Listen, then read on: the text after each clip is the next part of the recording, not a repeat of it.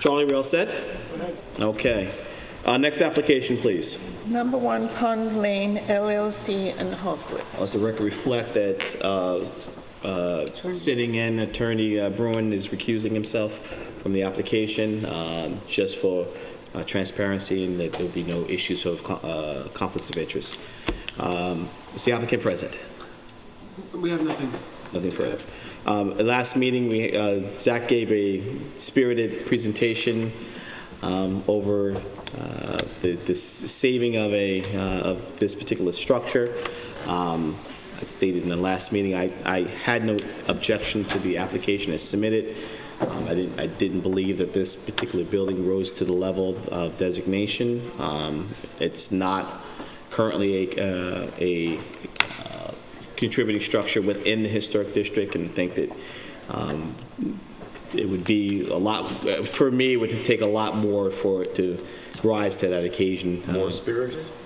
Even with the spirit that you put in and all the time and effort and appreciate your research. It's not very often I vote against or not hinder some of your recommendations, but on this one I just can't see myself agreeing with it.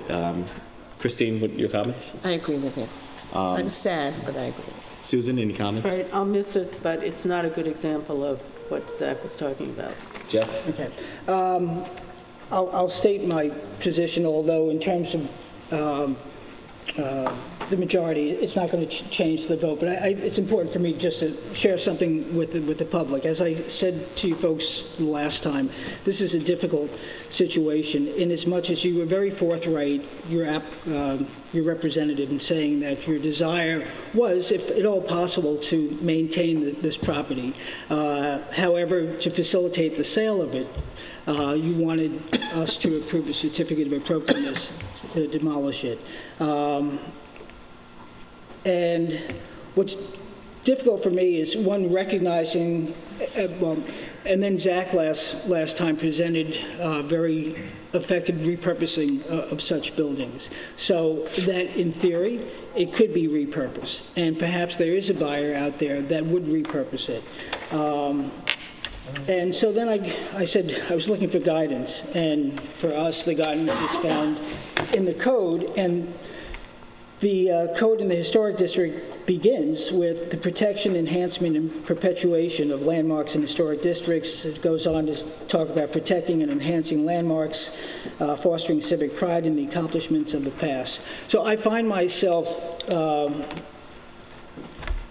betwixt and between in recognizing the limitations on this facility, and at the same time not being able to see what would replace it. Your representative said that we would have a second chance to look at that when an acquirer came in for a proposal. And that's well and good, but what we don't get a second chance on is once that property is demolished, it's gone forever. So I would either abstain or vote not to demolish it, and leaving you the option of selling it on a conditional basis. But again, it's... What would be your reason for abstaining? What would be your guide? Because I don't think it's the board's position to facilitate the incremental revenue and return. Let the record reflect. There's no sale. Let the record reflect that this board, unless it's an application of hardship, which is the only precedent, which is the only process, the procedure, we look at a financial gain or loss in any particular transaction. We're looking at this individually and independent of the applicant's willingness or their intent to sell. We're not expediting it so they can sell it. We're not creating a platform for them to have a better sale. Is it a contributing structure within the historic district? And I said it as part of record, this currently is not a contributing structure within the historic district. It will require us to make it such, and I don't think it rises to the level of. And I fully understand. I fully understand what you're both saying. And were it not for the fact that the original representative made that a point of the application, not you, John, I know, but they made that a point of the application, so yes, and we could go back, but it's a moot point. All I'm saying is philosophically, I don't think we should be put in that position, and that was a position that was requested of us by the original representative. I agree. Okay. I agree. All right. Okay. Therefore, is there any public comment on the application as we proceed? All right, then I will set the motion to close the application for written decision by council on 1 Pond Lane LLC. Second by Christina. The consensus of the board is to approve the certificate of appropriateness for the applicant. It was second by Christina. All in favor? Christina? Aye. Susan? Aye. Jeff? I would be nay. And I'm an aye. Thank you. Next application, Our please. next application is David Hewlin on 81 Little Plains. I do bring in Bruin. Wayne? Is David Hewlin here? Different guy? Yeah. Is this a different person?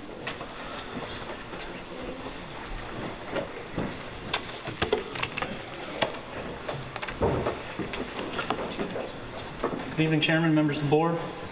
Christopher Stoddard with Harrison Design Architects. I'm here with Jack Priolo, Harrison Design, representing David Hewlin, the applicant. This is our third time before the board. We have come back and forth on a few points, all of which but one are kind of still on the table.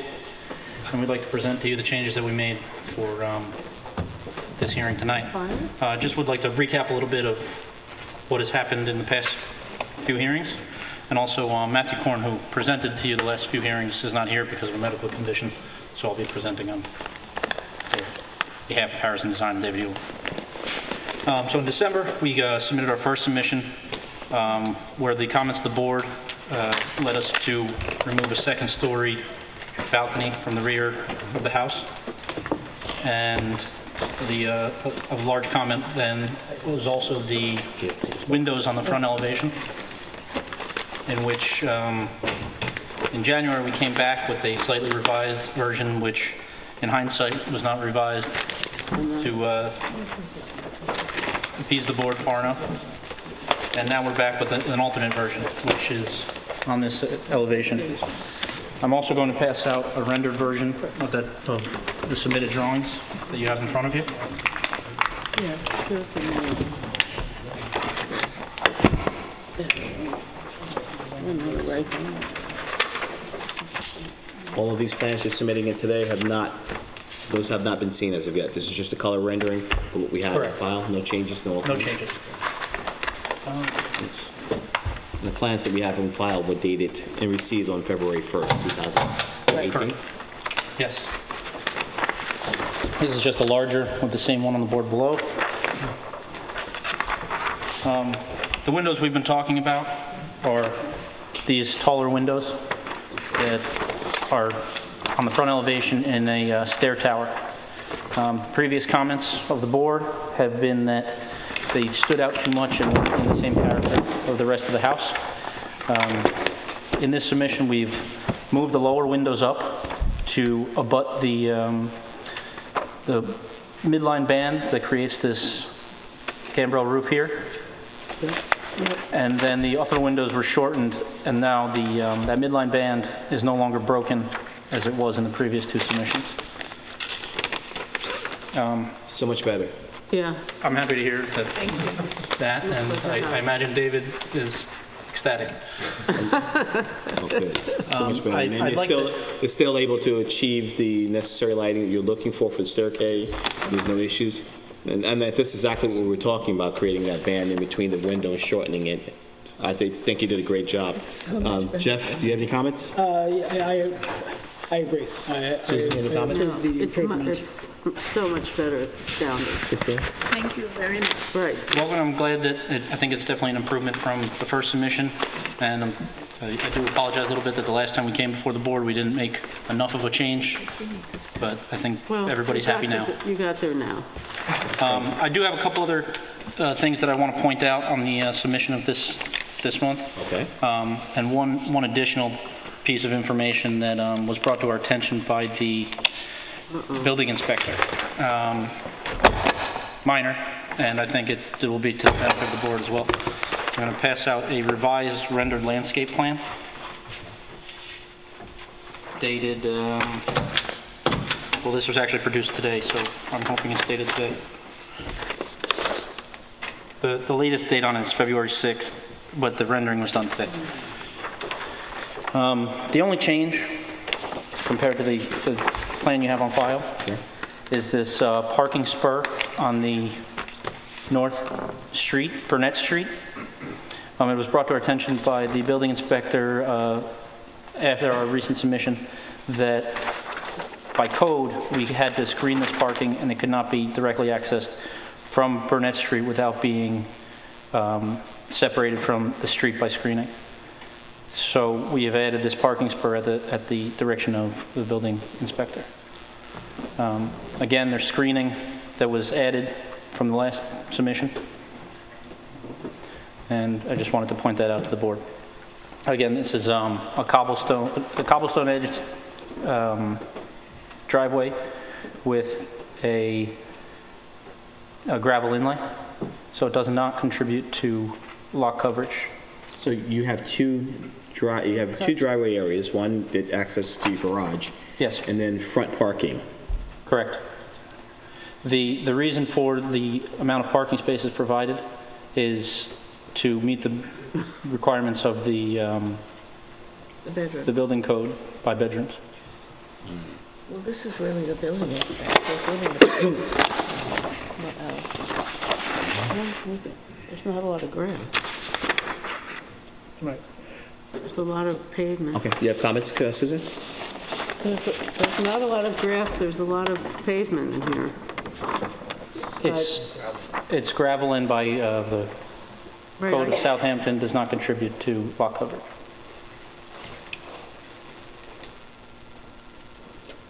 Jeff, any comments? Similar. Unfortunately, this is one of the unintended consequences of the change in the parking laws that was voted in a year or so ago, which at that trustees meeting was intended to have people reduce the number of bedrooms because they would not want to have as much graveled space. But people still want the bedrooms, so therefore they're going to create more gravel space. It was a well-intended effort, but these are the consequences: lack of green space. Christine, comments? Yeah, I mean, obviously the landscaping is driven by the amount of parking needed, and this is what we have. That's it. I think every one of the board members pretty much voiced their same sentiment. It's one of those situations where it's unavoidable, it's necessary, and hopefully we can tighten that up for future applications. Are you signing this? No, because it's historic district. Oh, right. Is there any public comment on the application?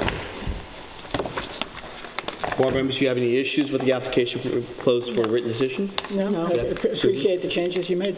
Okay. Therefore, just so that you understand, the property is located in the historic district and therefore requires written decision by council. So at this time, we'll close the application. The next meeting, our written decision will be prepared or ready. You don't necessarily have to be here, only if you wish to be here to pick it up. And then we'll have that at our next meeting, and at that time it will be approved. Any questions? Yes, with respect to the certificate of appropriateness for demolition. I'm not sure where we stand It's with a that. complete application, therefore the approval is certificate of appropriateness to demo, Okay. and written decision for the application that's been. Understood. Unfortunately, I guess in hindsight, the easier process prior would have been to go over the certificate of appropriateness to demo, and then go over the application. However, this is a complete application, so therefore both will be handled in the written decision by our council. Now, when is the next hearing that this is? 2 weeks. 2 weeks. Okay. Any questions? That's all. All right. Motion to close for written decision by council. I make a motion that we close the application of David Hewlin on Little Plains Road for written decision by our council. Motion by Christina. Is there a second? I second the motion. Second motion by Susan. All in favor? Christina? Aye. Susan? Aye. Jeff? Aye. And I'm aye. Susan? Thank you. Thank you. What's that? Next application. Oh, wait, we have to give this back to that file? Yes. Please. And that's an older one, by the way. It's still, Right. Pardon? what are we doing here? It's endless.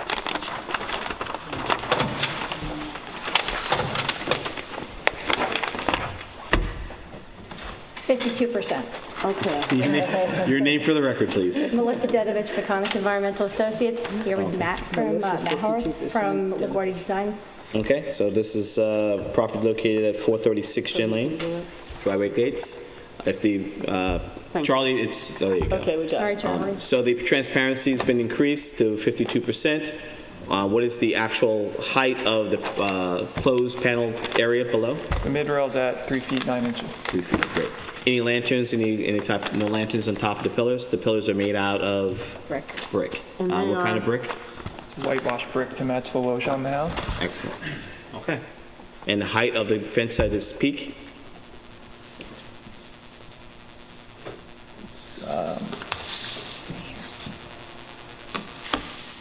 Sorry. It's on here. Right here, over here. Yep, right over here. 7 feet. 7 feet. Jeff, any comments? No, I appreciate the changes Melissa made.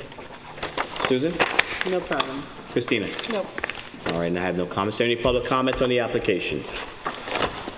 As mentioned before, the property is located within the historic district and therefore requires written decision. So we'll close the application for written decision at our next meeting. Thank you. Motion to close the application for written decision by council. I make a motion that we close the application of Halcyon Lodge for their driveway gates for written decision by our council. Motion by Christina, is there a second? I second the motion. Second motion by Susan, all in favor. Christina? Aye. Susan? Aye. Jeff? Aye. And I'm aye as well. The next application is closed already for written decision by council. Board member Jeff recognized that, I'm sorry?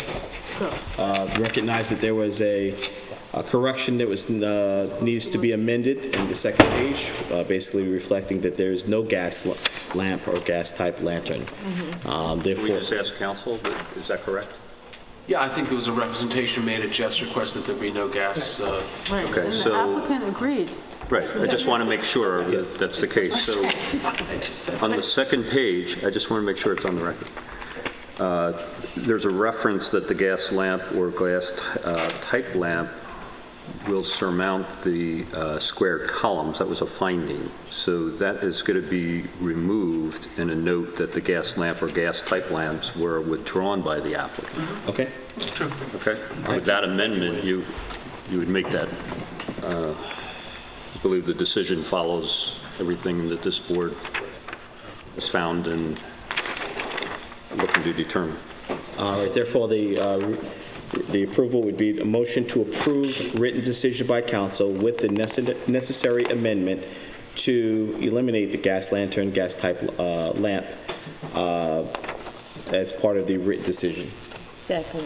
Okay, it's been motioned by myself, second by Christina. All in favor? Christina? Aye. Susan? Aye.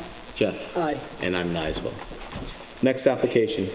Next application is 5 Chimneys LLC at 471 Hill Street.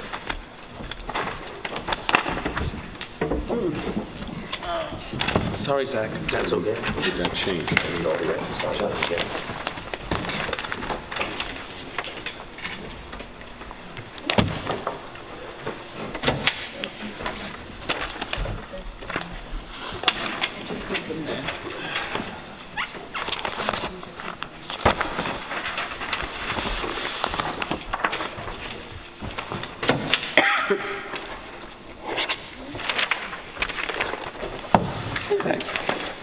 Written decision.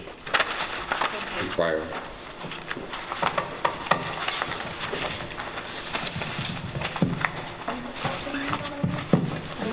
We have 5 Chimneys. Not that you need to be recognized, but your name for My the name for record. the there. record, Brian Brady, architect Yeah. for 5 Chitneys. Say to our former board member, welcome back. It's nice to see you. Thank you. It's a little strange being on this side of the table. For us as well.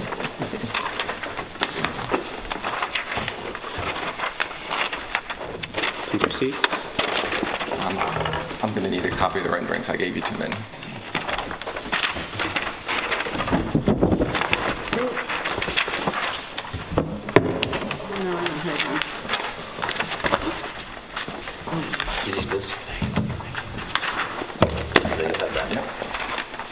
You don't need it? Yes, I do. Okay, this property is located on a private road, 471 Hill Street. I'm sure most of you are familiar with the property. It's Barbara Missett's prior house, in case anybody's interested. This structure is a really, really, really unique structure. I don't know if you've ever been inside it.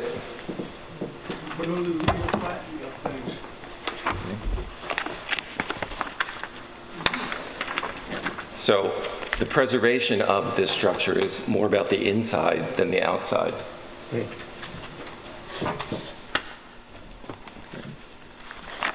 The structure itself is stucco with beautiful lead pane windows, which you can see in the rendering. So what I'd like you to do is walk you through the elevations and point out the changes that I've made. If you look at the rendering for a minute. Brian, could you help us just trying to get more orientation on the property where this structure is? This structure is... You have the site plan there? Yes.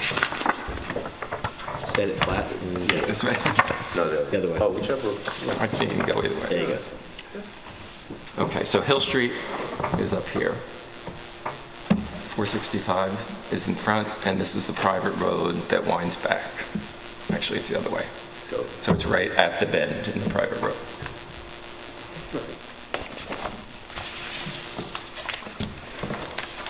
So I want to orient you with this interior elevation. From here to here on the property, this whole part is this two-story space. So this entire house is a one-bedroom house. Wow. So that was what makes the challenge of it, because in order to preserve this house and make it more useful, we have to add on to it. So if we go back to the site plan, where we're going to be adding on is to the east. There's a pool to the north. There's a front yard to the south. So that's the only place we can add on. What are the dimensions of the add-on? They are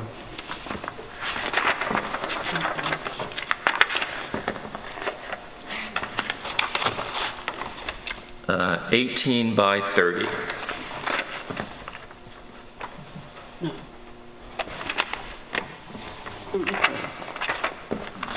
I read that? I'm sorry, 18 by 20. 18 by 20. Yeah. That doesn't look right. Yeah. And there's an external stairway that goes down, I'm assuming, to... Yes, the house is really in structurally really poor condition, and it was in jeopardy of being torn down. My clients, fortunately, are preservationists, and they live in the front house. So they pursued this opportunity, and I'll introduce them to you after I speak, because I'd like you to hear some of their story. But you can see the collar ties across the top of this? They're all reinforced now with steel. This house is really, really falling down. So that's why we're lifting it, putting a new foundation in, shoring it up, and making it structurally sound. And lifting it, is you going to change or shift any of the grade, or does it have to? It is. The back of the house is in the dirt right now, so we're bringing it up 8 inches. 8 inches. And what's the total height of the house after at its highest peak? It is 21 feet 6 inches. All right, so you're 220 feet back. Right. And you have a 28-foot high home. No one will ever see this thing. No. And if you've been there, you can't see it now anyway. No, you can't see it. It's all completely hedged. But completely. even if it wasn't, I think that you balanced the addition well. I think you've created. I stepped it down, lowered the roof. Down, made it receptive. Small dormers. Yes. I have no objection to the application, even if I could see it. We are so lucky that they are presenting it and having to do it. Yeah. Susan, It are is you? not a contributing structure. It's in a historic district. Not through a The spin cupola, maybe. the cupola on it was really to get rid of the skylights. There are 6 skylights in the back of the house, and we're taking them out in order to get light in. I added a cupola. Jeff, any comments? No, I think, yes, I shouldn't say, preface it by saying no. The design is respectful of the house. And I thought historically, wasn't this owned by an artist at one point? Or maybe? It was an art studio, yeah. So, I mean. But it's on the 1902 map, so before it was an art studio, maybe it was a barn or something, because it's stucco, you know, I don't know. The design seems to be respectful of the house. Any other comments? No. Susan? I don't have any comments. Any public comment?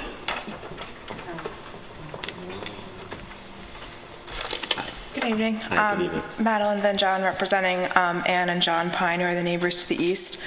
I don't want to get into all the details. I just wanted to say we did submit a letter. We're just concerned about the parking, because it all seems to be provided in the right-of-way, which they have some concerns about. There's been issues with parking in the past. We just wanted to make sure that's looked at, so I just want to say that for the record. And although it's not a contributing structure, it does have historical significance, so we just want to make sure that it does get looked at carefully. To that end, Mrs. Pine has some remarks about the architectural details she'd like to present. Oh, is she presenting it? But the parking was an issue because when Barbara was sick, I used to take her home, and it was so hard to drive around in there. Right. My clients own the right-of-way, or the private road, so they do have deeded parking on the sides, but there was also, when Barbara subdivided the back of it, created a parking area behind it that is actually in front of Bob Pressman's space. So there's parking there and parking there and there.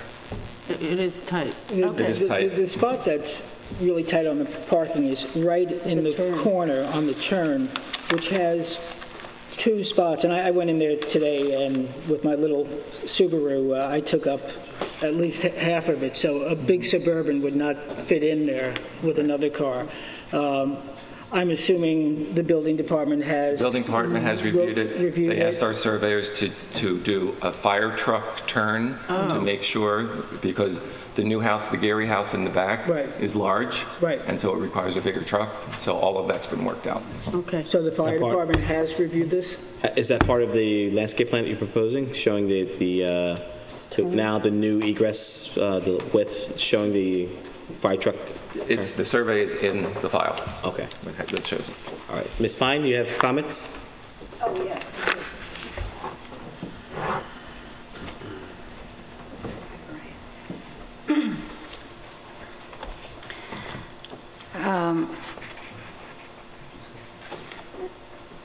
I'm Ann Pine, the neighbor to the immediate east. I know parking isn't your issue, but there is no way that those 2 spaces on an easement can be negotiated. Someone else will have to investigate that, but... Got John here. Well, I don't think you're parking... I didn't come before here to talk about parking, but having lived there a long time, there was a parking issue with the Garys. There's 2 sharp right turns. There's no way that picture, it could possibly be accurate, especially if you push the parking 5 feet off our property line. Is there something specific about the architecture you want to discuss? Oh, yes. That was a surprise to me that it had all been cleared. I only want to talk about the architecture. Okay. And the history, because it's not a contributing property. So I think it's important that it is established, this historic importance is established. Because, as you know, the historic properties went straight along Hill Street. They never stepped back to the second tier. So it was a studio built by Marshall Fry between 1910 and 1916. It does not appear on the 1910 map. It does appear on the 1916 map in exactly the same shape as it is now. It was not ever in shape or use a carriage house. So I would ask Brian to correct that label on his drawing. If there was a carriage house on this lot, which we talked about a couple of years ago, it was the fourth structure back, and it was demolished 3 years ago. Nonetheless, despite it not being a contributing property, it is basically has its integrity as it was built. There is a Palladian on the north face. There are skylights and a Palladian addition that are easily removable that were probably in the 1970s. But aside from that, I think it's in very intact original condition. Its significance to the village is far more important than its age, which is 101 to 108 years old, and I think it's only 50 years old that demands a historic investigation. Are you objecting to the design as being submitted? Let me just go through this, and then I'm objecting to articles of the design, but I also want to put on the record that it is a serious historic important thing to Southampton Village as a studio. Okay? I just want to go through it because I didn't totally hear that. It's an architectural survival of what I would call the artist colony architecture as practiced in the Art Village by Grosvenor Atterbury and Catherine Budd.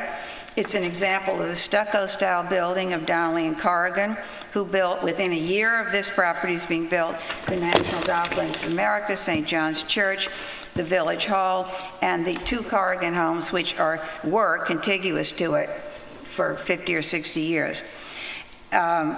So I think it's in the important style of the Art Village, and I think it was built by an important builder in Southampton, the Corrigan family. Marshall Fry was a founder of the William Merritt Chase Southampton Shinnecock Hills Summer Art Studio, which closed in 1902. It is reasonable to me that he built this studio to continue to teach his own students and his own work. This was a plein air, I'm sure you all know this, a form of painting. He wasn't painting in this studio. He probably was instructing. But the natural light was where everyone painted. These buildings, and I'm going to pass this out to you, all had very dim lighting. Everything in 1910 in the arts and crafts bungalow style was a part of being interiority, coziness, big fireplaces, and very small windows, no matter how big the structure was. Okay. Just bear 1 second, okay? Need water? Sorry, no, allergy. Okay. Characteristics of the property back this up, that is similar to structures by Grosvenor Atterbury and Catherine Budd and the Corrigan houses. Its studio's low roof line, small leaded windows, large stone chimney, paneled interiors, which Donnelly and Corrigan were well known for. The characteristics are also visible in larger structures of that time, designed by leading architects. William Merritt Chase's house, designed by McKim, Mead, and White. The Port of Missing Men, designed by John Russell Pope, and the Ladd House on Dune Road, designed by Peabody, Wilson, and Brown. It was the intention of all these structures, as small as the studio of Marshall Fry, or as large as the National Golf Links of America, that an arts and crafts atmosphere pervade, which was driven by this desire, as I said, for intimacy, warmth, and an exclusion of natural light. Covered porches ensured this intimacy. On the first floor, small dormer windows on second floors, and large, low roofs. In order to enforce what I just said, I will distribute these photographs to all of you. They're not cases of they're atmospheric pictures. I'm just trying to, yeah, that's what we're going to get to. I understand. I really appreciate, I see you did a lot of homework and did a lot of research. Chairman Highsmith, let me go on, because then I know it's over. I'll never bring it up again. Let me just go through this. I understand that, but what we're trying to do is we're trying to hear the reasons for your objection so we can discuss those. But I need you to understand this first. Well, Are you doing? board members, do you want to go through this application? Okay, I can skip it. I'm going to ask the board members. I'm not going to make that decision. Jeff, do you want to go through the assessment? I think and in fairness, if you're comfortable with this, I'll move on. I think this is a significant house. I do too. And so we're very respectful, and at least I am, and I know I speak for the fellow board members. We understand this house, we understand its age, we understand that while it may not be contributing with a capital C, it's surely contributing with a small C. So, Susan, do you want to continue on reading on the information? How much longer is it? I just wanted to make a one sentence about each one, but if you don't care. No, we have this. Yeah, we have You have it. Okay. So this is what I object to in the current architectural plan. Somewhere. I do not find the 14-foot couple inches cupola characteristic of local architecture of arts and crafts. Such a cupola appears on none of the illustrations I provided you, or in any other pictures I've seen. Maybe 1 out of 30 has a cupola. In particular, because of its scale, the 11.4-inch wide, it looks as if it were a ventilating device for a factory. Its diamond pane windows are a notable attempt to falsely mimic historic styles. I've never seen diamond pane windows on a cupola. Second, the Romeo balcony and vertical strip of diamond pane doors on the north elevation are also non-historical. In addition, they make the north elevation seem oddly out of balance with the other windows on it. More importantly, they announce from the exterior there is a full second story beneath the low-slung roof of the interior of the studio, which was intended to house a one-story studio. Modern use is, of course, necessary to have second stories, but exterior detailing should disguise this use rather than advertise it. I understand that long strip is for fire access. I don't think it needs to be a door. It could be a window. And disregarding the inside of the structure, which isn't any of our business, the bedroom could be located elsewhere if that's a problem.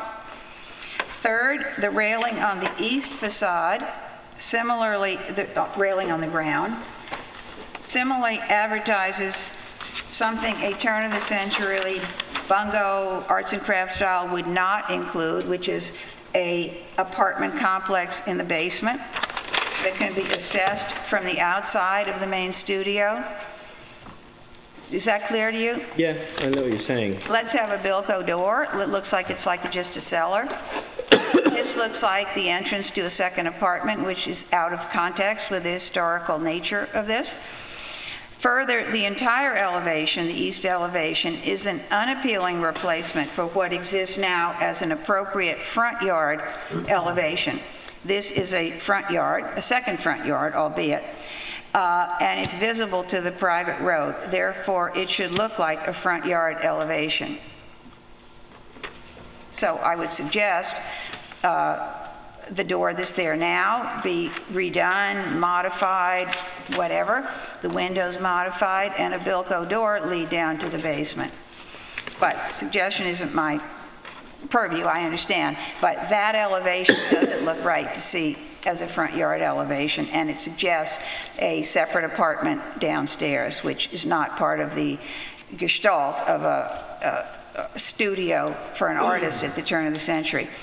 Most important, number 4, the new addition is set back from the studio a mere foot, and the roof line of the new addition is lower than that of the studio by 18 inches.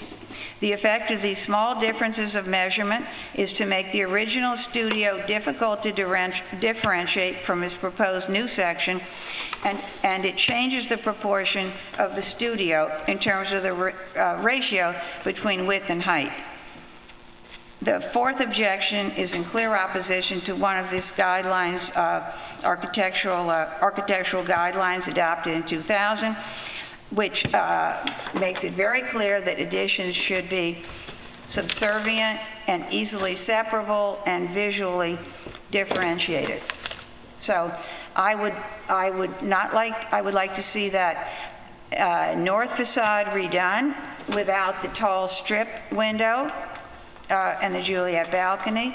I would like to see the cupola removed, and I would like to see that railing at the side, that east elevation replaced with a second front yard door instead of something that looks like what it looks like. And I would like to see that wing set back as per your guidelines, not by 1 foot, which is barely visible,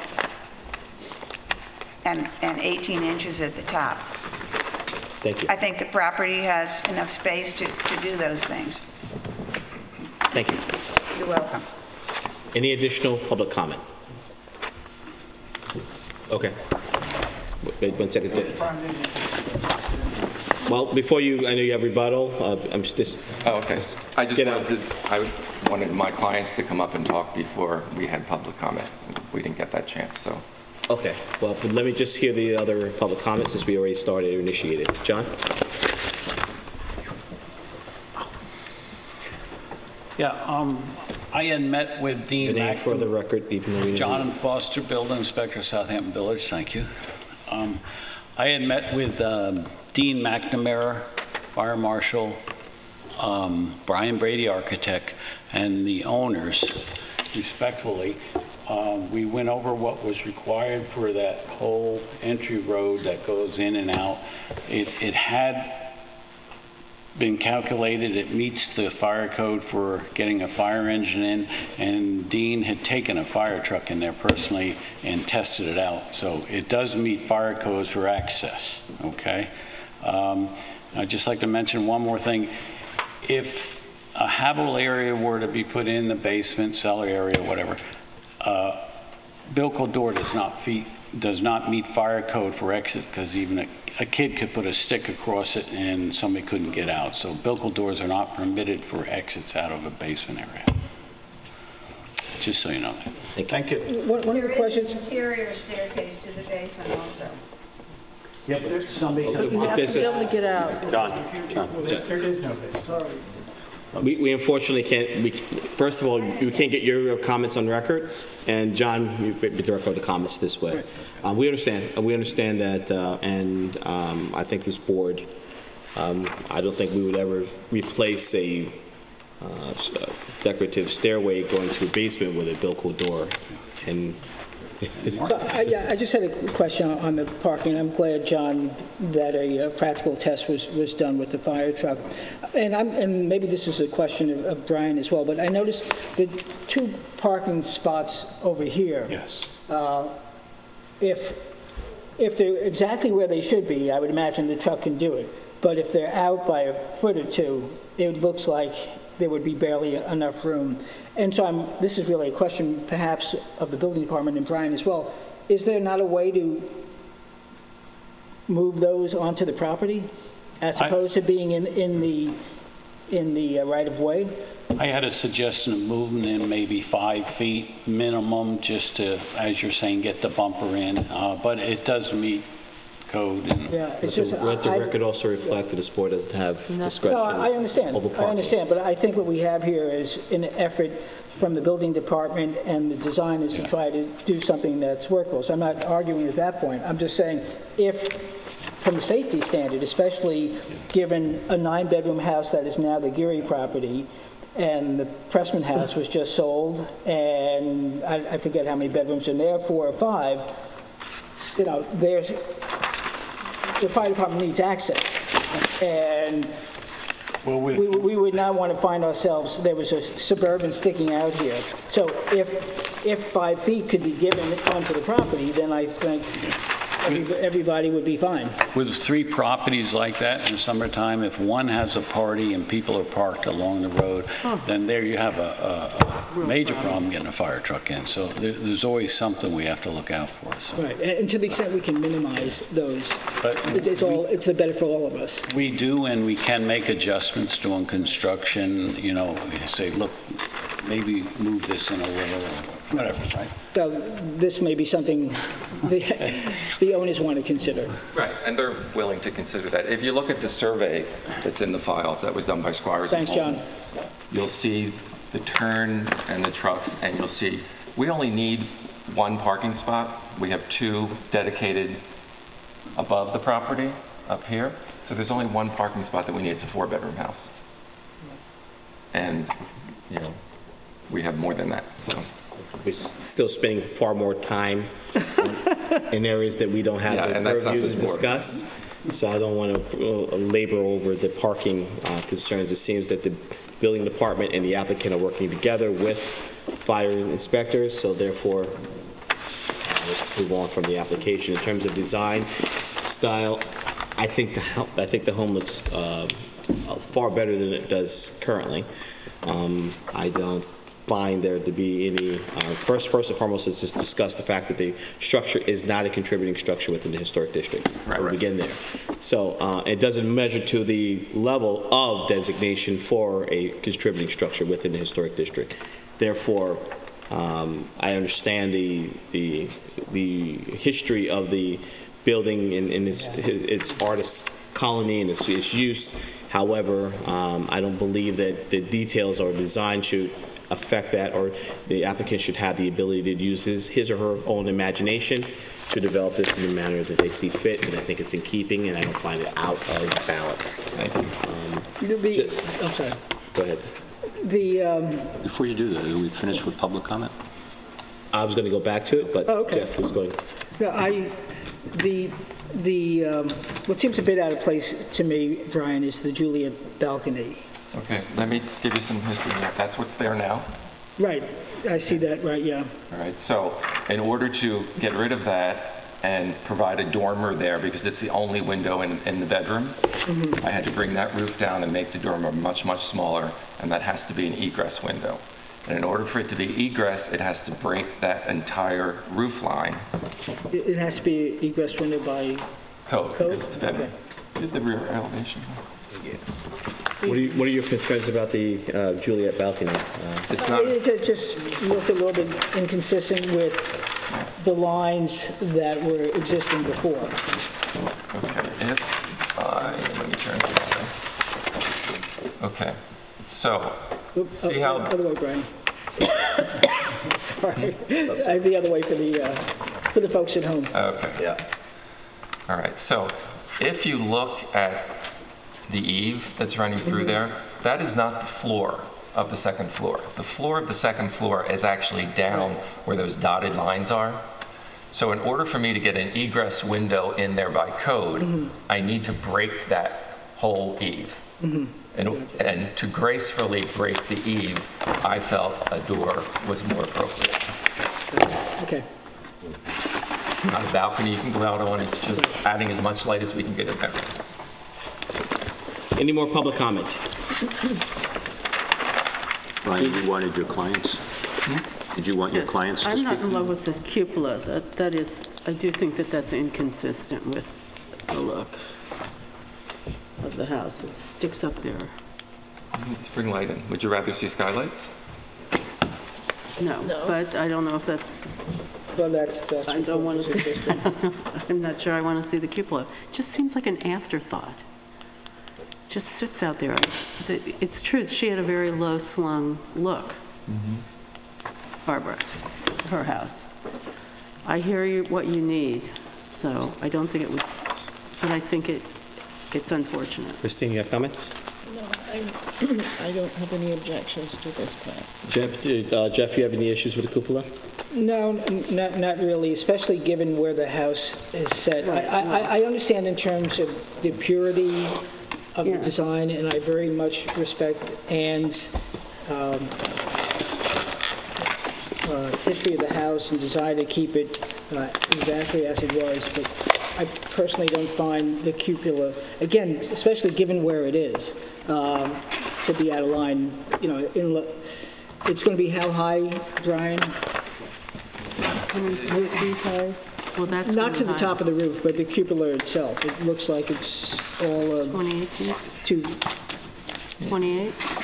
2 feet, 4 feet to the windows. 3'4" to the top of the roof of it. I think in the scheme of things, it doesn't detract from the house or from the, in fact, the lines, the existing north elevation seems to me to be pretty plain. But that was the idea. I know. I'm sorry. All right. So are we in a position where we can move and close this application for written decision? Jeff? I feel like the judge is on Chopped. Yes, do you know who? Yes, I'm fine. Yes. Sometimes that's what we feel like. Susan? I guess so. Christine? I'm fine with this. All right, therefore, because it's an historic district, requires written decision by council. At this time, we have the consensus of the board to move further. We'll close the application for written decision, which will be prepared hopefully at our next meeting. Before you do that, I just want to make sure, Brian, you wanted your clients to speak? If it was necessary, but I don't feel that it's necessary. It's up to them. It's up to them. It's up to you. You have the approval, but if you want to come up and just speak. No, we don't really need to, other than to say that we are preservationists. I'm on the board of New York Landmarks. We are You got to come up, sir. They're not preserving. Mark Chappelle, one of the two owners of Hill Street. We've lived there for over 30 years in the front house for 65. We bought this to preserve it because it is a jewel. We intend to keep it as structurally intact as we possibly can. We've done this with every home we've ever owned and still own. And so that, what Ann is expressing as what's important to her is probably 3 to 4 times more important to us because this is the way we operate. And that's why we use Brian as our architect, because he is a classical architect. We wanted to minimize the change as much as possible, yet make the house livable today. A one-bedroom house is very difficult, you know, in that context. So that's, I could say a lot more, but it's running late, so I'm not going to. Thank you. But back to you. Thank you. All right, motion to close the application for written decision by council. I make a motion that we close the application of 5 Jennings LLC at 471 Hill Street for written decision by our council. Motion by Christina. Is there a second? I second the motion. Second by Susan. All in favor? Christina? Aye. Susan? Aye. Jeff? Aye. And I'm an aye. Concludes our historic applications for this evening. Our first application, non-historic. This board recommended that the applicant go back to the zoning board for reconsideration for the original plan. And this. Do you want me to leave? Doesn't matter because it's been adjourned unless you have an update. You were supposed to, there was supposed to be a specific referral from you to. A letter was supposed to go out. Yes, I believe thank you. Did it happen? I don't know. I believe Bo was working on it. Do you know the specifics? I haven't seen it, but I know Bo drafted a letter. The zoning board of appeals. The whole idea Was to send it? sort of Well, he's expedition counsel about for it. the Board of Appeals, isn't he? On this case, yes. No, but it was, the language was important because the whole idea was to go back with your blessing. He's not here to represent that. Oh, I know. I have something? Do you have the letter? No, I have that. He was supposed to draft a letter, and then you guys that the would letter? see it before it was Is that the letter? Nope. We were supposed to see it before Well, Oh, yeah. we don't have the letter. You sure you don't have the letter? We don't have the So I was letter. going to we draft. went skiing or something. It doesn't matter where he is, it's just that he doesn't have the Oh, letter. well, maybe that. I wouldn't see it. Probably, no, it's probably been drafted yet. Okay. Okay. Sorry. So we hold on the original adjournment. Next application, please. But could somebody ask him to draft for the next meeting? Thanks. Perfect. Okay, thank you. Is there a way to, We'll wait till he returns to, we'll get. the big win? Okay. Next application, please. The next application is Village Bellows at 33 Bellows. There you go.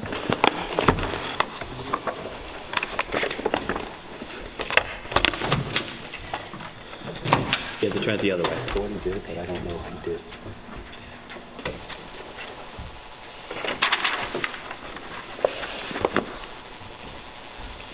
plans you're giving us now, have they been altered from what's in the plan? So it's the first time we're seeing this? Yes. I'm Chris Burnside, owner of Village Bellows. Sorry? Yeah, Ian Diaz, Village Bellows. Just go ahead. So this is our third attempt to get the plans that we proposed for new construction on 33 Bellows. The first set of plans we submitted were rejected for several reasons. I think, if you want me to repeat them, I think, so the second set, we basically made the changes from your first objections, which you seem satisfied with, except for one issue. You felt that the roof was a little heavy, I think were the words you said. So I think the gables in the roof. Yeah. The gables in the roof just seem heavy. Yeah. So what we did is basically just made it transparent. I can't. Right here is the issue in particular that you were worried about. So we opened it up, gave it a kind of a lighter area feeling, and then. No overhang. And then we showed what the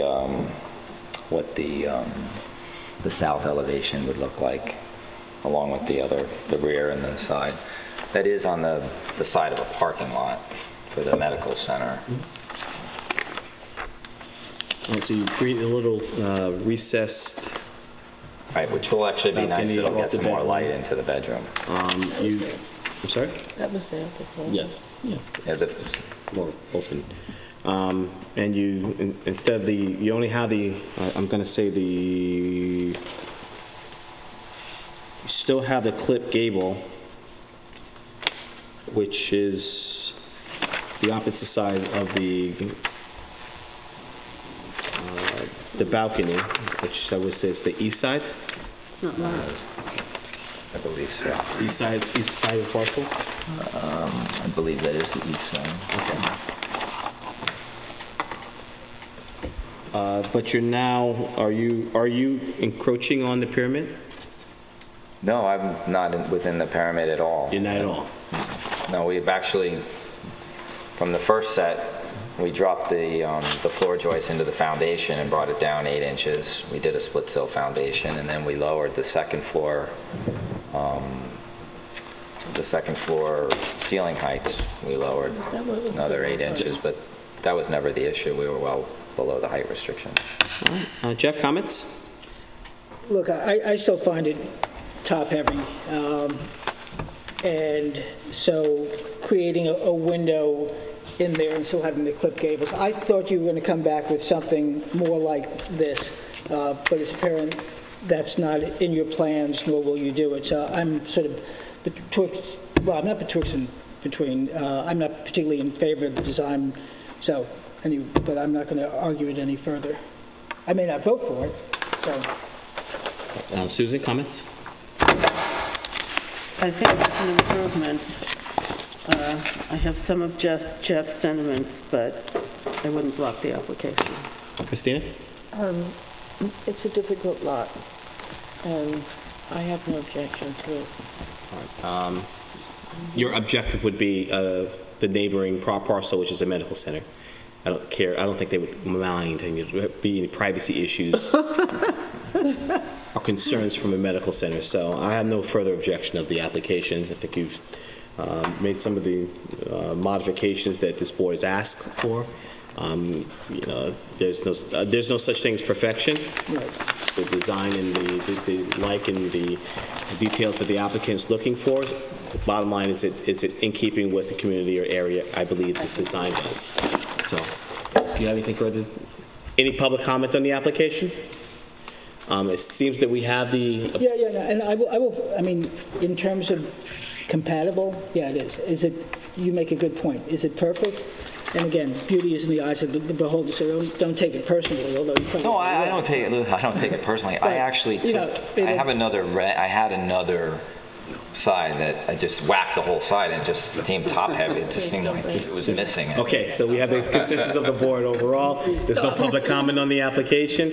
The motion would be to approve the application as submitted. I'm sorry, with the old, revised. we're going to approve the application as approve the application based on rendering received February 12th, 2018. I made that motion. You can second. Second. It's motion by Curtis, second by Christina. All in favor. Christina? Okay. Aye. Susan, yes. Jeff? Aye. And Curtis is an aye. Thank you. Thank you. Good luck. Thank you. Next application, The please. next application is Robert McCaig and Joan Schott at Pulaski Street. I kind of like this one.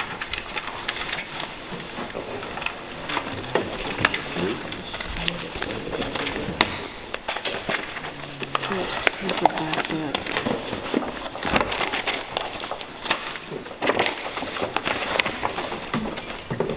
Oh, God. Someone's notes are here. Yeah, we don't know who's they'll be back. They will be back. They will be back. Good evening. Which way should these face? They should face us. There you go. Perfect. Do you have small plans? What's that? Do you have small plans, Brian? No. It's just part of the checklist. I didn't know. Part of the checklist at the building department. I also requested there be a smaller set of plans. I have one if you want to look at it. It's just easier for us, but since you have it on the board there, since you have it on the board there, we can look at your presentation on the board. What you are showing us here is what we have in our file, correct? Yes. What was the question? I didn't. No, Tom. That's all right. I should have had sets of these for the board. But no one told me.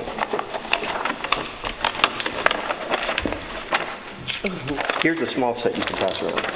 The same thing. Here, I'll look at this one. You want this? Yeah, I've seen it. Yeah. That's the old one. Proceed. My name is Fred Smith. I'm the architect for the project. And I also have a model you can look at if you would like. You want to, well, you put so much effort into it. If you can hand it that way. It's It's pretty durable. Okay.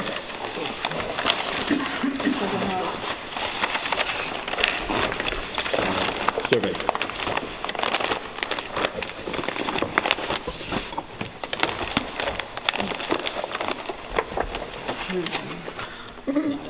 Let's go see survey. Okay. Oh, I'm not asking you, gosh. Take your time. Thank you. Okay. I looked at the design, and like I said, very well planned out and designed. My concern was the second-story deck. Understood. Which, anytime we have some concerns with second-story decks, it's always about privacy. That's why we squeeze it as tight as we could to the middle of the lot. We squeezed the deck right in the middle. If you want to hand me the model, I could show you. Well, you can see it's 40 feet, 5 to the west, and 40 feet to the east from the property lines. Far away the decks, the edges of the decks. Line of sight. Are you creating any other type of screening, bushes, hedging? On this side, there's a pretty pronounced hedge, especially here. Here it's maybe 20 or so feet. Here it's 30 or more.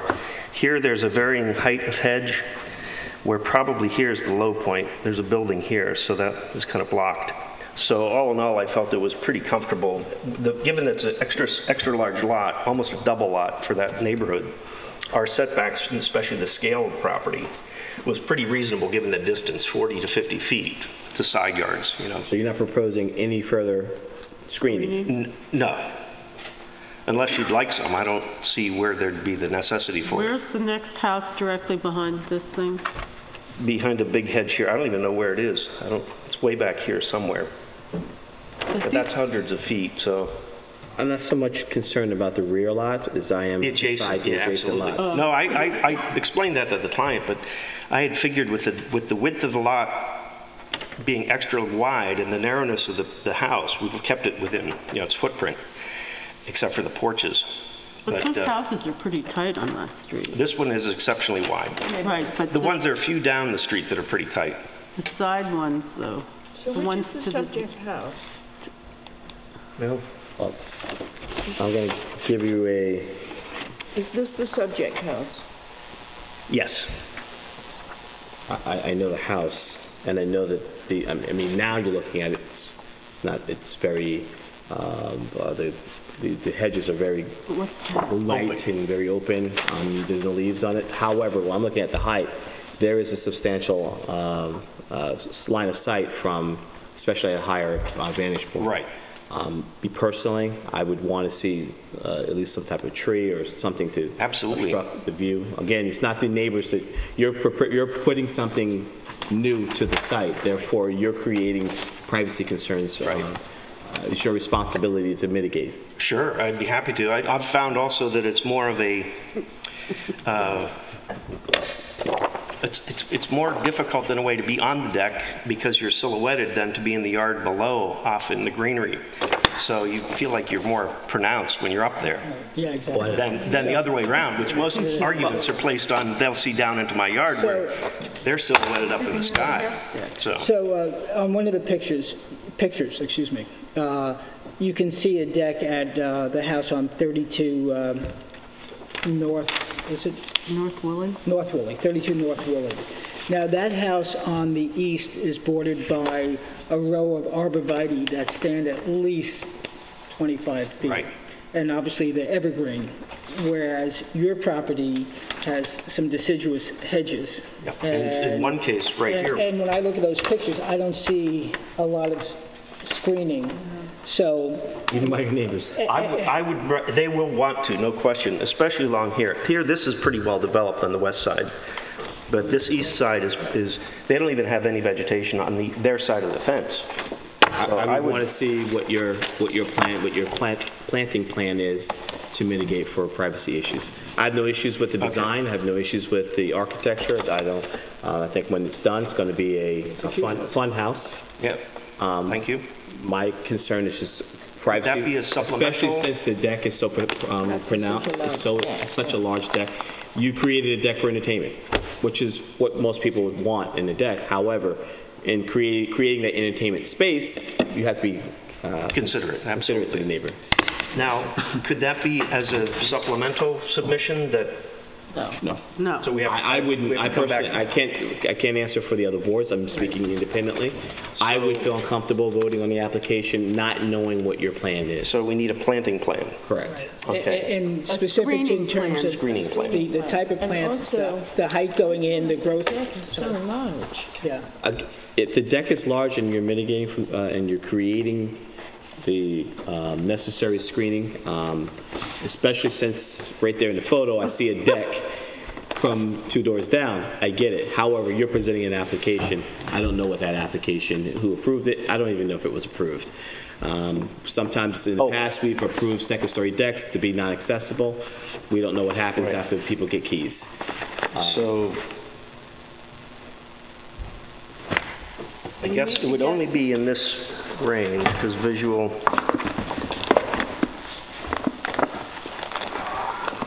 somewhere anywhere around here. But considerably focusing on that is what I would do right there. These I believe are fine but could be supplemented. In order to not propel this thing further, is there any guidance you could give me as to what you'd like and where? Otherwise, I'll be just throwing ideas out. My 2 cents in terms of guidance is to look at that property at 32 North Willie and look at those row of arborvitaes and look how they stand. Right. They're all along the east side. And I would dare say that I would not parse the property so carefully into line of sight, because when you stand on that deck, and if you're a whopping 5'6" like I am, I can see over all the hedges that currently exist. So, doubt it here, but definitely here. So We have lots of room to the side to plant. What I can share with you is the chairman is usually very, very circumspect and hesitant to grant second-floor decks. So no, I know. The fact that he's even believe me, I brought it up with the client. I did. He's making me sound like a tyrant. Listen, no, but because of there's an alternative. There's an alternative too. So, it's maybe even reducing the amount of deck. I think you should reduce the amount of because you're creating a large entertainment space. That's a good point. How would you do it?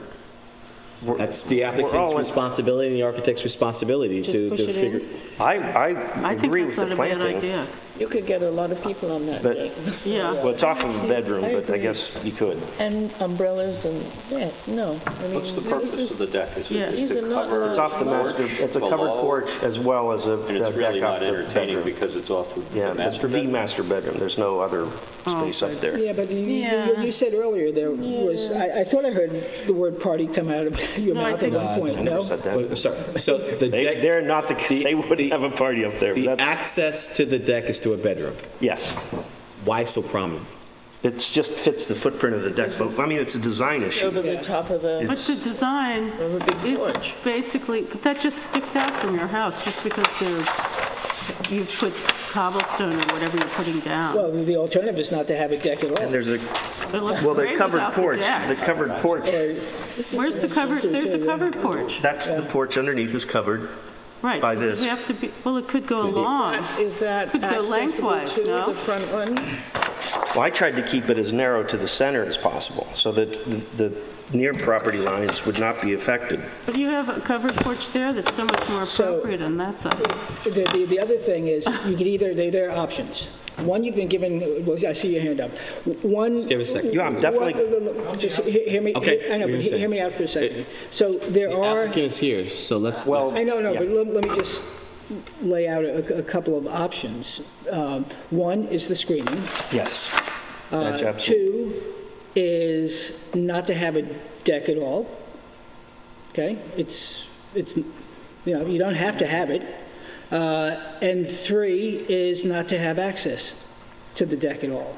And make it purely decorative. I'm not going to agree to that one. You don't have to, but I'm saying those. All I'm saying is those are options the applicant could consider. Let's hear from the applicant. The applicant's Good here. evening, board members. Yes. Respectfully. Your name for the record, sir. This is Your name for the record. My name's Tom Roscoe. I live in Sag Harbor. However, I was raised in this house, and I have a lot of information about history about surrounding areas. The surrounding property to the west has 30-foot spruce trees, as it shows in the pictures, between the houses, so we can't even hardly see the roof line of the other house from the backyard. The pictures I submitted were pictures of 5 pictures doing a panoramic view on a 12-foot ladder where the proposed deck would be. And that would give you the parameters of what's visual and how far away it is. It's far away. Oh, sorry. The adjacent house to the west is a double lot, and the house is on the west lot, mostly. So it's far away. The house on the corner on North Woolley was built in 1900 when there was no rules and right on the property line. And just a few years ago, you approved that to be built. So there's screening everywhere. I planted a hedge when my grandfather, when I was 5 years old, on the south property line, and it's growing. The neighbors have chosen to raise their hedges on the east side, and it's now almost 15 feet high and continue to grow. Where are they? And all the property adjacent has screening on it beyond belief. So in the summertime, you don't see anybody.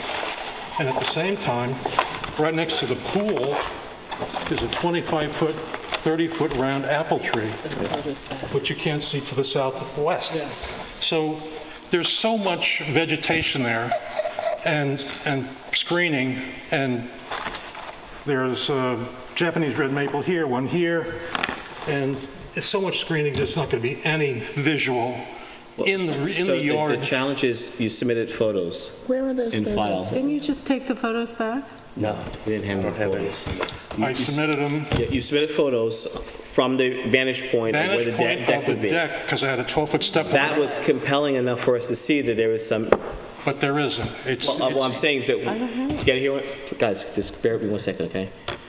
We are taking a snapshot view of your application. So the information that you submit to us is what we use to make a determination. If you feel that there's a different point of view or a different viewpoint that's not being shown, saying it's one thing, but now we have photos that are showing something entirely different. From I understand, okay. And you're seeing growth in progress over the last 5 years since these new owners purchased it from my parents. They've doubled the size of the hedges just in 5 years by letting them grow and not cut the tops. So the photos that we have in file, when were they taken? For what? The photos that are in file right now, when were they taken? A week ago, well, about 2 weeks ago. And those are the photos that we're taking the snapshot view, and that's what's making a determination by us that there's there could be possibly some privacy concerns. Which I agree with. We're saying that there are ways of mitigating for that. Yeah, which I believe so. Given, just right here, I can see where the channels of Vista are problematic. So I could talk with a good landscape horticulturalist and get the evergreen. I prefer evergreens because they're year-round. Especially considering the amount of space that now, and I understand where it's coming from. It's the exit is coming from a bedroom. You understand that. However, it still leaves an opportunity, a possibility of people, not that they would go to your bedroom. However, it's still overwhelming. It would be easier for us to look at this being reduced. Then it would be something for private use. This is more for entertainment use, and that's what we're having some concerns or issues with. So if you want to present a case, photos, and show evidence, even line of sight of what your proposed deck will be once the planting, and you're going to also planting schedule. A planting schedule with specimens, height, not what it's going to grow at, but when installed, what height. Absolutely. And that will help us to give a better determination. Not that it'll sway us, but it'll help us get a better determination on whether we feel it's suitable or not. Okay. Okay? That's it. Planting. Any other questions? That's it. Should be good. You need some time to work on this and have the information, and you'll be back at another meeting with that? As soon as possible. Absolutely. Yeah, I'll talk with some folks tomorrow about planting. Get that. So how often are the meetings? Every 2 weeks. Oh, great. Is there any way? Next 2 weeks. Is there any way I can get on for 2 weeks from now? You're automatically on. So now you're a part of the agenda, so that you understand you're part of the agenda. Tonight, you're going to ask for an adjournment so that you can prepare yourself for the next meeting with all of your files, your information. I would come back with as much information as you possibly can to give us another additional snapshot of what your proposed, I guess, line of sight would be. Very good. Is there, just so that I understand and so the record's reflected, are there any issues with the architectural design or anything? No, I think it's a cute house. Okay. So it seems there's no issue with the design. The only issue we have, or concern that this board has had, is with the second story. I agree. Okay. I should have tried to think ahead and do that, because it wouldn't have taken that much. Lastly, consulting. Reduce size plans. So when you come back before the board with additional information, make sure that they're reduced size plans so each board member independently can look at it. It's kind of hard to see that with. Understood. That's easy enough. Right. Okay. Who's going to be preparing the specimen, the design? Are you doing what? I would probably. I could maybe get a consultant on board or take consultation and do it myself and have the proper Latin terms and whatnot. It's really going to be roses. As long as a certified landscaper is providing, or certified surveyor is placing that and properly placing with setbacks and so forth. Oh, the surveyor. Okay. So it's properly. Architect that has to Don't forget your house either. Yeah. It can be. It can be. Yes. On his plan, it stands. Yes. Okay. Yeah, it has to be. All right. No further questions, and you're asking this board to adjourn for preparation at the next meeting. I would like to do that. All right. I make a motion that we adjourn the application of Robert McCaig and Joan Schott on Pulaski Street to our next meeting. Motion by Christina. Is there a second? I second the motion. Second by Susan. All in favor. Christina? Aye. Susan? Aye. Jeff? Aye. And I'm an aye. Thank you. Next up, and last application for the evening. We have Robert Ra 2014, the Halsey Trust on Halsey Park. Gates. You waited all night for this, huh? Yep. There it is. That's just why we're going to have another conversation after this meeting. Your name for the record, sir. Phil Watson. Driveway gates on the parcel. What's the transparency? Do you know the percentage of transparency? Over 100%. I'm sorry? Over 100%. Can't be over 100%. Well, it's 4.5 inches open, 3 inches closed. So it's over 50%. So it depends. Well, it depends how you calculate it. Well, if it's 100%, the gate wouldn't exist. There wouldn't be one. Is it electric? It's a force field. Yes, it is. Oh. It will be. All right, so it's greater than 50% transparency? All right. Gates are made out of? Mahogany. Mahogany. Any lanterns, any posts on the post? There's two posts as shown. Each post is steel wrapped in mahogany as well. Okay. And the height of the fence, just for the record? It's approximately 72 inches, maybe 74. Board members, any questions, any issues? No. Any public comment on the application? No. Motion to approve. I make a motion that we approve the application of Robert Law at 2014 Halsey Trust on Halsey Park. A motion by Christina, is there a second? I second the motion. Second by Susan, all in favor. Christina? Aye. Susan? Aye. Jeff? Aye. And I'm an aye. Thank you. Thank you, board. Have a good evening. It's a smart, simple gate. All right, this actually segues really well. True. Blatant example. The concerns I had, and I addressed it with trustee as well as with council, is that we seem to be spending the majority of our time on lengthy and more controversial applications in the historic district. And therefore, it probably would be more suited and more respectful to reverse our agenda and hear the non-historic applications first. So it would be, the order would be signs, non-historic applications, historic applications, and to follow. I think it would be easier. Do you think they could put the driveway gates first in the non-historic? Well, the applications are received when received. So they stay in order of its receipt. I don't believe that for a second. Hear me out. Hear me out. We have the discretion at any time to look at the agenda and say, well, we see that there are 4 or 5 driveway gates in the non-historic. Let's hear those applications, just like we do when there's a written decision and they're not in sequential order. We say, well, let's hear the written decision. So we always have the discretion of the board to do so at the meeting. Does the board all agree with changing the? Yes. Okay. No objection? Well, may I have a little input? Yes. Bo and I thanks. Bo and I talked a couple things. One is we both agree that this is a good move and you have the full authority to do so.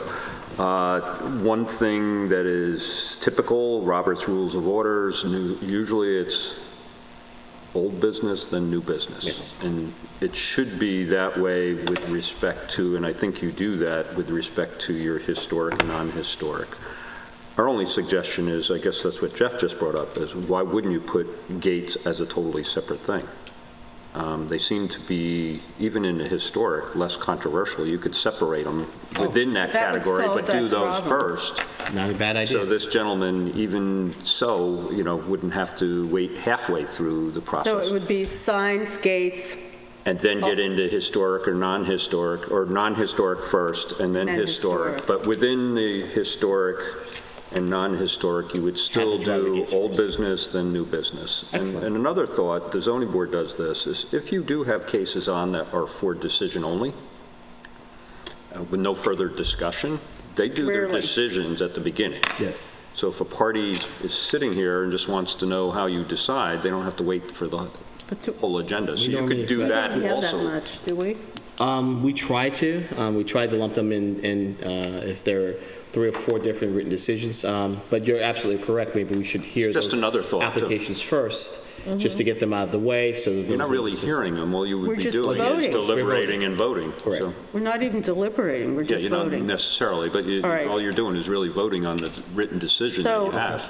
So we'll empower the building department at the next meeting to do 2 things. To reverse the order of our agenda, to have the non-historic first. I'm sorry, to have the signs first, the non-historic, and then... I thought you were going to do driveway gates. You want to do the driveway historic and non-historic together? Yeah. Yeah. Doesn't matter. They're driveway gates. As long as you label what's historic or not, and you'll have a written decision. Sometimes the gate only a part. Well, this would be for gates. Only if the gate is separate. Yeah, it's independent. Okay. So I agree with you.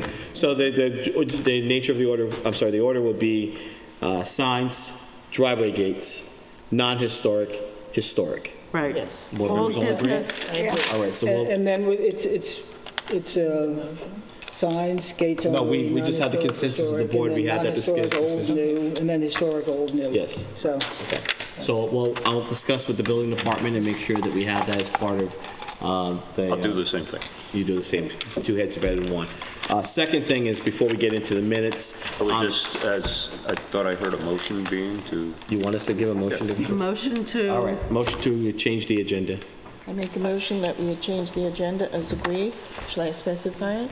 I think we've done well. I second the motion. Motion by Christina, was seconded by Susan. All in favor. Christina? Aye. Susan? Aye. Jeff? Aye. And Curtis as well.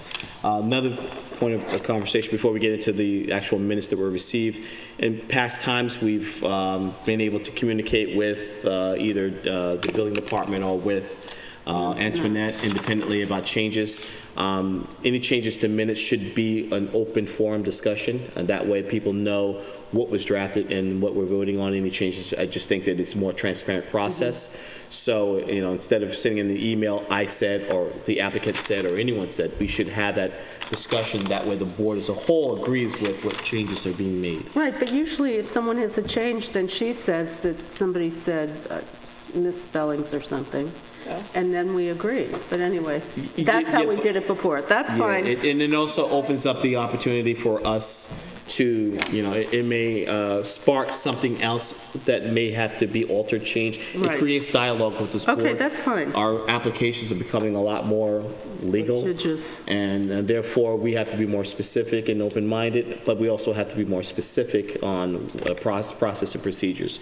We have emails and texts and everything being foiled. We must make sure that we're transparent with how we're operating our board. Does the board disagree? Have any comment about? No, I'd like to. Yes, please. Please. Therefore, there were minutes that were drafted from January 22nd. I know that there were some changes requested. Yes. You want to discuss the changes? I'd like to have it entered into the record on 472 First Neck Lane that the new plans, because what happened was John Bennett just came and launched into who was going to be here, and if you look at your record, and I would like somehow put into the record that new plans were put on our desks, or new plans were introduced. So you're saying the minutes right now do not reflect? They don't say that. They don't reflect that the applicant at the meeting appeared and submitted. Okay. Plans. They weren't even. Someone put Diane, I believe, at our desk, so it wasn't even visual that they were submitting them, which I really resent. I'm not sure that's where. So Mr. Bennett acknowledged that when he came and presented, and said he didn't say anything. So they were already submitted prior to the meeting? What happened was we received plans, and just like tonight, I asked, are these plans that we have not seen earlier, or are these new plans that we have not seen? And at that time, John said some of it. Some of them. So that was the record. It You're wasn't trying to reflected clarify that decision, right? Yes. I mean, obviously, going forward, particularly controversial, you might say, Mr. Bennett. So what's new? What was submitted? When was it submitted? Only, you're talking primarily the controversial cases, which you know are controversial, that you want to be very careful on. Obviously, some of these others, but you want to continue to ask. It's a good question, but that one particular, I think you want clarity for. Well, we are often faulted for dragging our heels, and most of the time it has nothing to do with us. We can't know in advance, and also I believe the public has a right to see. No, so what you're going to do is, do you have some suggestions for a change to the minutes? Oh, I have one. There was a request by Susan reflecting on, after she reviewed the tape, that reflected my questioning, receiving of information. It was the information received this evening, the first time this board's received it or seen it. John Bennett's response was, yes, Then he said kind of. So that was the... He said that was, some of it. well, some of it, yes. So I said,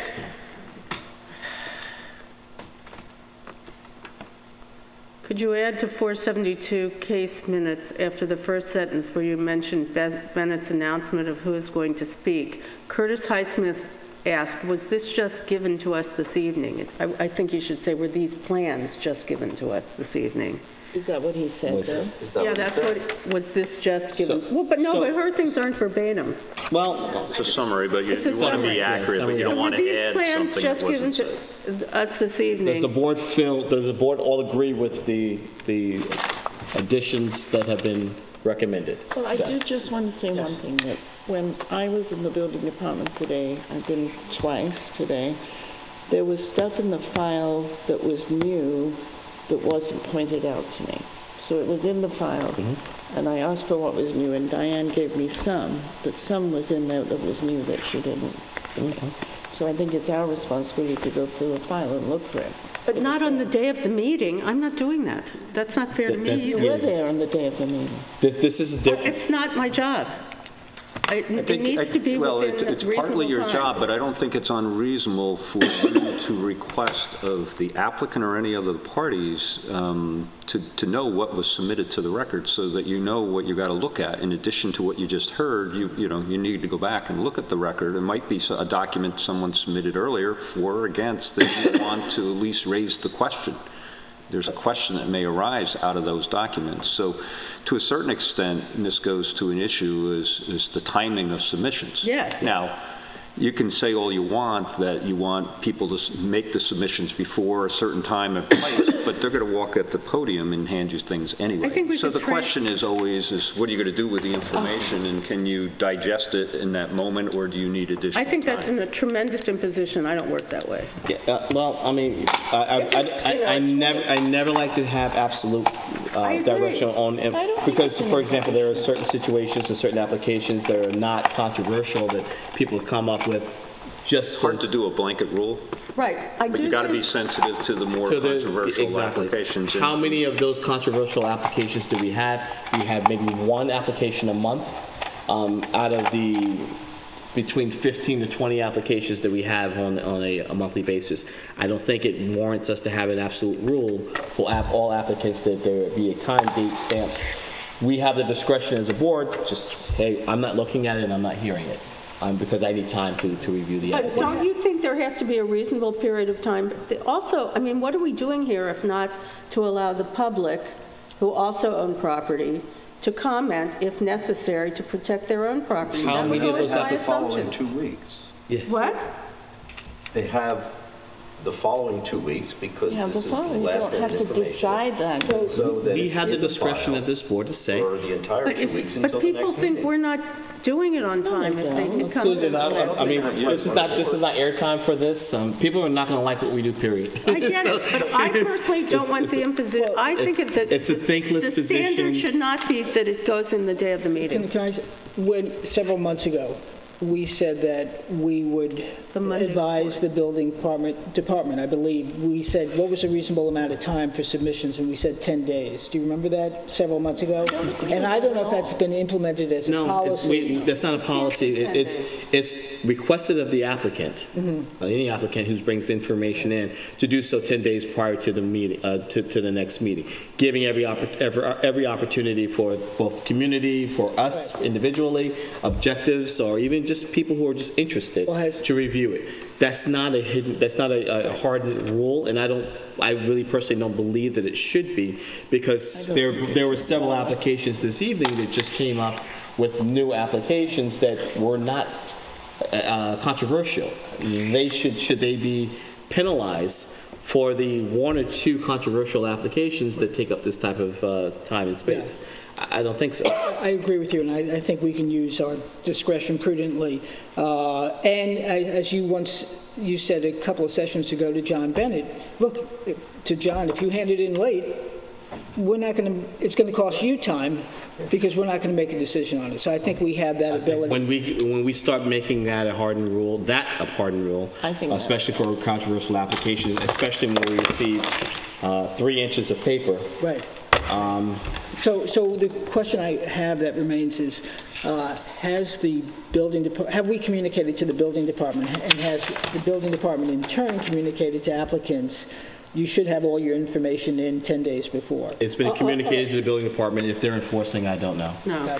Well, I would think that has been communicated to both Bo and I, and we are looking at some of those standards. And one of those, I looked at another community that has adopted similar standards, and they've sort of had the dilemma you can see, what you just discussed. The issue, that the way they take care of it is they advise they'd like to have submissions by a certain date, and they advise the public that, and it's applicants or otherwise, that submissions after that date run the risk of, an adjournment and so on, so that they know ahead of time, look, don't have an expectation that you're going to have the hearing closed or a decision made if you bring in new information. Yeah.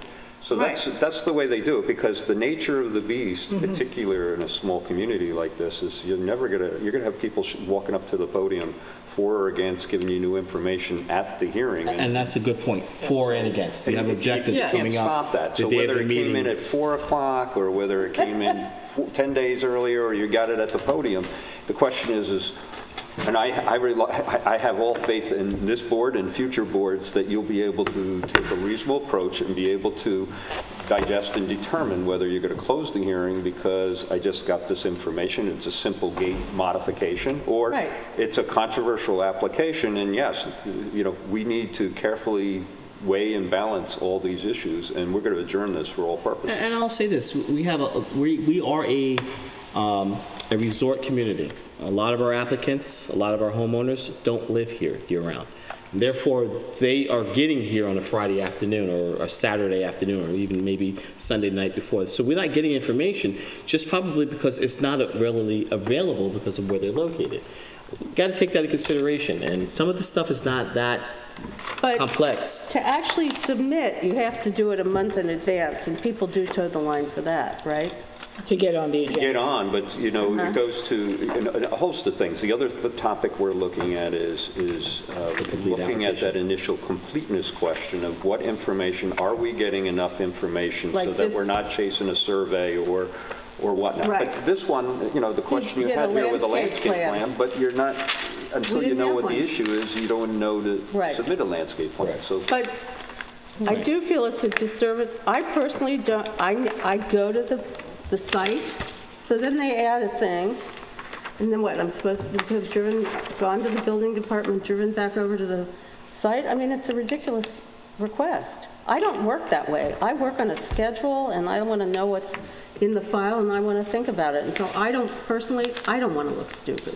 That's part of it. And I don't think you do, but you got to remember the burden is on the applicant to prove to this board that they've met the standards. Right. And if they haven't, by the way, the applicant is not required to do anything other than submit the application. If they choose not to modify or adjust or provide more information to the board, they run the risk that your board is going to say, look, you haven't even met the basic standards for an approval. You haven't proven the case. So why, they run that risk, obviously. So, our job is to help educate them, number one, in that we're working with the building department on the application forms, not only here, but planning board and zoning board, particularly the zoning board. I see many applications, they come in with 2 sentences, give me a variance. It has nothing to do with the 5-part legal test and how they have addressed it and haven't even thought about it. So looking at your application similarly is what are the standards that you have to apply, and have they given you the information you need? And certain architects that have been before this board before know that and know what you're looking for, like the gate standards. A lot of people know about it, but then there's a lot of people that don't know about them. So getting that information out to the applicants and the public will help this board, number one, so you don't do that. I have to chase around and ask all the time, do you have this? Do you have some basic information? But you're still going to have that process in which, like this one, well, the second floor deck, maybe the screening is needed, we need more information. That's still going to come up. Right. And it's going to happen like you did. You're going to adjourn it to get the information. So. So we're way off of the minutes portion of it, the conversation about the minutes. So the minutes have now been reflected. They've been changed. Any objection to the additions or, I'm sorry, the corrections to the minutes? Do we have the language? Do you have the language? Chair. A bunch of things written down. Okay. All right, so. Now, specifically for those minutes, that would. Yes, I did. You want me to read you what I wrote? Yes. Okay. Yes, please. Hold on. I pulled it up. Okay, chair questioned Mr. Bennett if the information they were viewing was new information, and Mr. Bennett stated that some of it had been in the record and some was submitted tonight. That's fine. For this day, today, because it was submitted earlier that day. It was on our desk when we got here. It was. And she is right. I did not know that I heard the conversation and I remember the conversation, but I didn't know that the papers were on, whereas a lot of times it's submitted to me, so I write. I don't think it should, I don't know who put it there, because I think the videotape of them submitting it is important. I didn't put it there, though. Personally. Well, I think this board should make it a habit of saying, getting it submitted, what they're submitting to the record, at least on the record. But I didn't even know about it. It was I think that's incorrect. I'm sorry. I think that's incorrect. I believe that paperwork was in the file. No, it wasn't. I didn't see it. I believe we pulled it out of the file. I do believe. When I got here at the meeting, there was no paperwork on my desk. No information, no anything. Yes, those plans were on each desk. I didn't see. I don't recall that. Okay, well, I was either way, it was submitted that day.